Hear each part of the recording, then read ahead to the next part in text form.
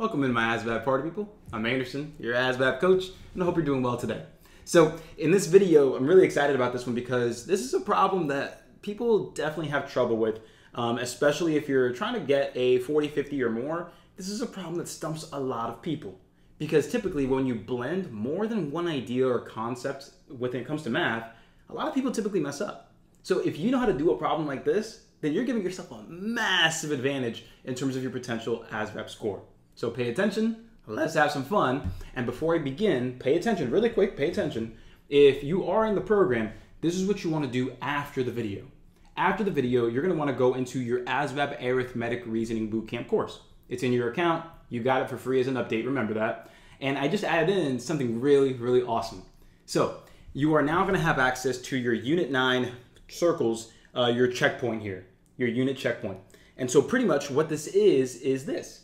You're going to have questions that have you calculate circumference, area, finding radius, diameter, looking at different word problems, revolutions of a wheel, all of these different types of problems tested on you randomly. That way you can guarantee that when you see circles on the ASVAB, you are good.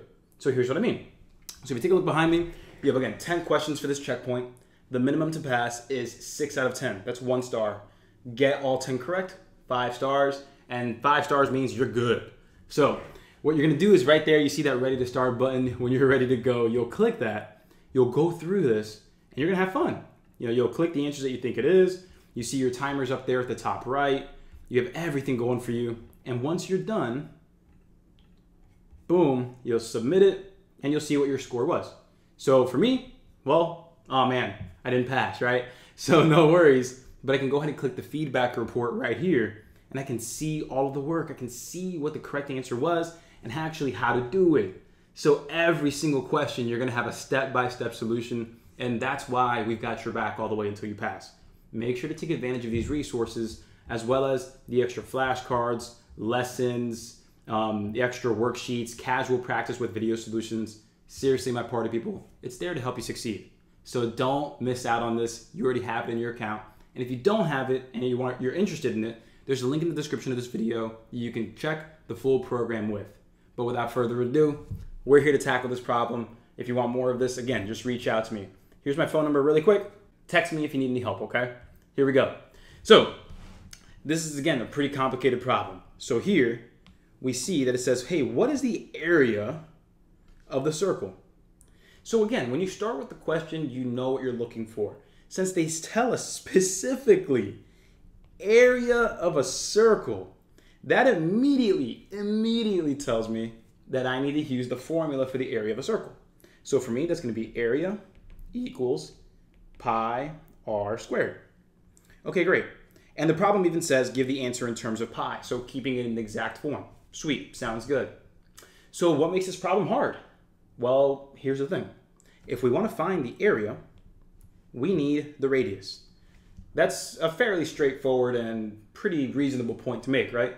Yeah, we just need the radius. We plug that into the formula and we're done.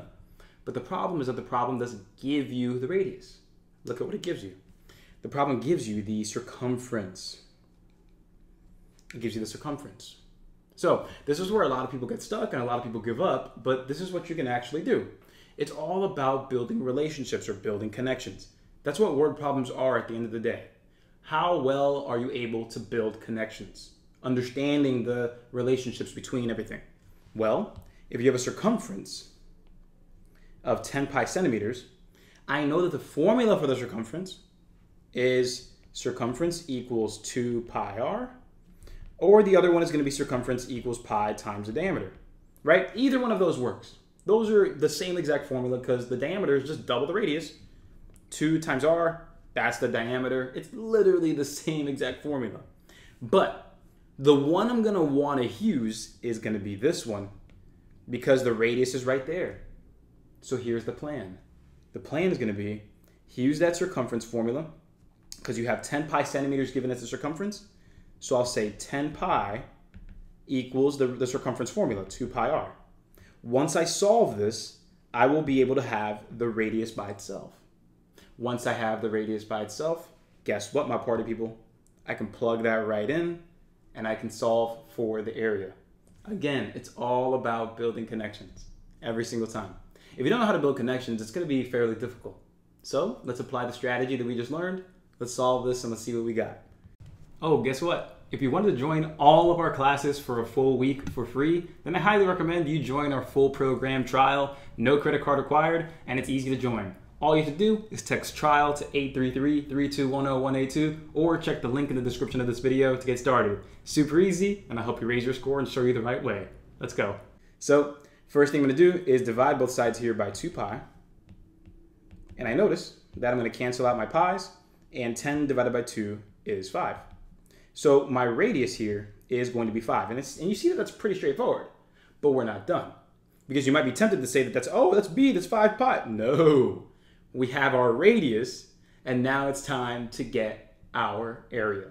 So let's plug it into that formula again for the area, being area equals pi r squared, where again, my radius is 5. So that's going to be area equals pi times 5 squared. 5 squared is 25, so my area is 25 pi. Since it was centimeters, it would be square centimeters, and there it is. We're done. So hopefully this felt easy after the fact, but remember, my party people, like, it only feels easy after you get enough practice. If you think that I make it look easy, but it's hard for you, well, there's a difference in our experience, but it's not impossible to really close that gap. Really, seriously, practice every single day. Even if it's just looking at a problem and just talking to yourself about it. Like, oh yeah, oh, that's a proportion problem, I know, because you're comparing the same things in the same way. Cool, like just refreshing, constantly getting into it. I'm telling you, the more into it you are, the more interested you are, the easier it gets. So if you have any questions at all about this, my party people, like I said, if you're in the program, get into the circles unit 5 in the Arithmetic Reasoning Bootcamp, or excuse me, unit 9, and go in there and practice. Watch videos for the lessons if you need to, but ultimately your goal is to pass the unit checkpoint. Earn your stars, that way you can be ASVAB ready at the end of the day. And so, with that said, my ASVAB party people, you know who I am. I'm Coach Anderson. I love y'all. Make sure to drop a like on this video, subscribe to the channel, and comment your favorite part if you support this. Let's keep it up, and I'll see you in the next video.